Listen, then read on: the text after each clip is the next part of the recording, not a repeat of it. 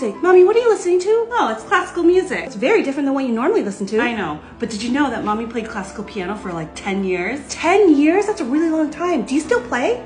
We could try. You're a little rusty. Yeah, they're not like they used to be. But did you know that classical piano helped me with a lot of things? Like my self-confidence, determination, memory, maybe even a little bit of computer keyboard skills. Who does this on a keyboard anymore? Isn't it this?